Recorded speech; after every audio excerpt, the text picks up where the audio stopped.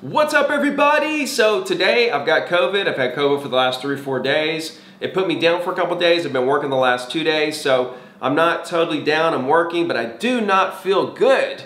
So with that being said, I'm going to give you as much energy as I've got. I'm going to put it all into this video, and I want to teach you today how to win every single listing appointment. I want to talk about the market and what you need to be doing right now to take advantage of the market. I think the market is a very interesting place right this second because, you know, agents, a lot of you guys have been talking to your clients saying interest rates are going to be going up and up and up, and you better do this, you better do that. And here we are for the last week and a half, interest rates have been coming down. They went from around 5.5 to around 5.2. So they've went down about 1/4 of a point in the last week and a half, even though the Feds raised their prime rate 50 basis points several weeks ago, almost a month.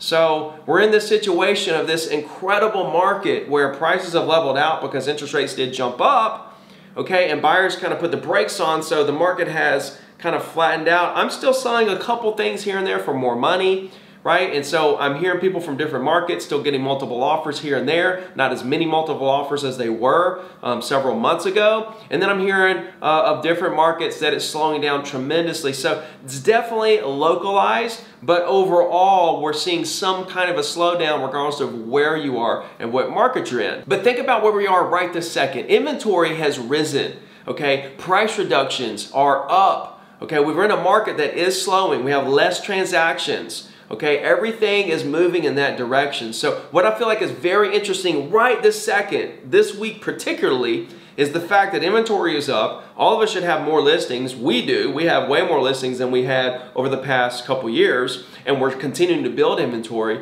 But now we have lower interest rates. Like they went down 1/4%, which means that mortgage applications should be up this week. So we're going to have demand, right? We're gonna have a little of that demand we lost come back. Even though demand is still very high, we're gonna have a little more demand with some inventory. So you guys, please understand the window here of opportunity that the market has presented itself, right? And the fact that if you've been doing what I've been trying to get you to do for years now, which is build your database full of property owners who you create friendships and relationships with, followed by a weekly email, right? You should have inventory right now. And you're really set up for this moment in time. You see, every moment in time is set up by what the work you put in up to that moment in time.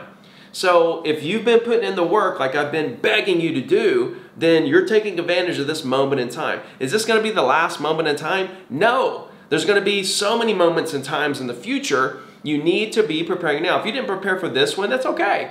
Learn from this moment in time and go out there and build that database. You see, there's always the one activity that you need to be doing regardless of what the market's doing, what's going on. There's always that one activity that's going to drive everything, okay? And that one activity is creating relationships with property owners in your market. That's one thing that's just never going to deviate. Now, if you say to yourself, I want to have as many closings as I can possibly have. Okay, that's fine, but that's not what we're going to focus on. That's the end result of another activity, okay? And what we have to do in every circumstance when you find the result that you're looking for, you have to reverse engineer what actions create that result. And then once you find the one pinpointed activity that causes the reaction of that result, we go all in on that one activity.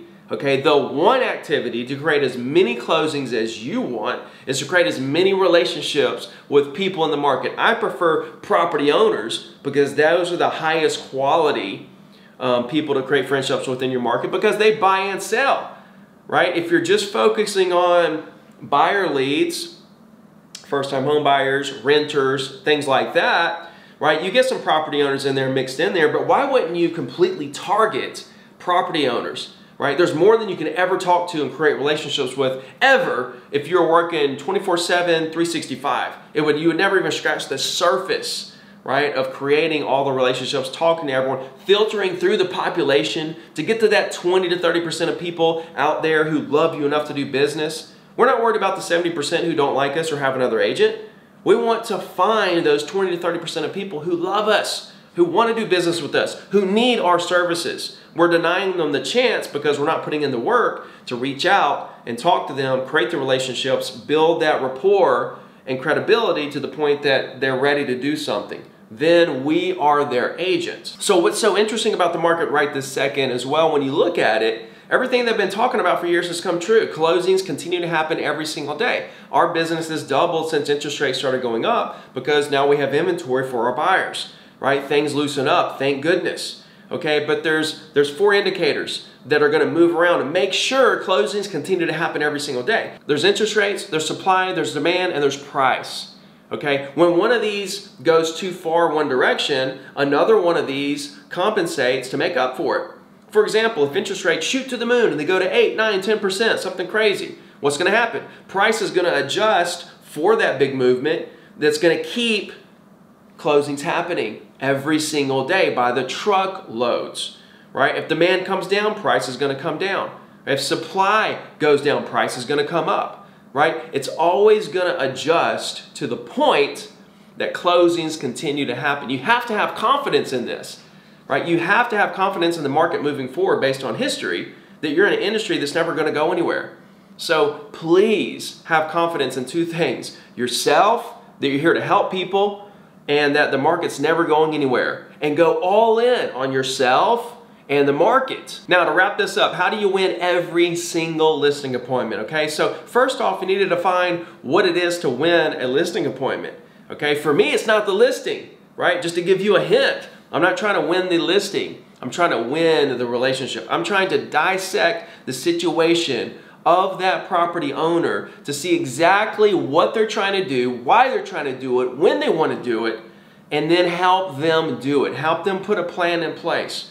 That's my job, right? To create the rapport, help them feel comfortable enough with me that I'm there to help them through this, and then help them put together a comprehensive plan based on the timeline and motivation that they have.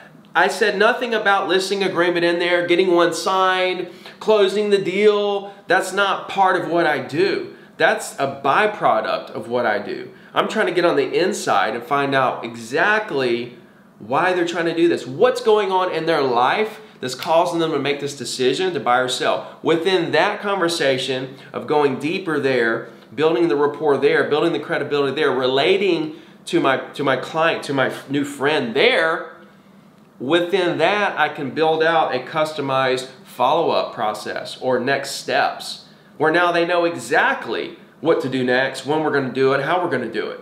A lot of people leave listing appointments and don't really know when to follow up, how to follow up, and you don't if you don't know why they're trying to do what they're trying to do.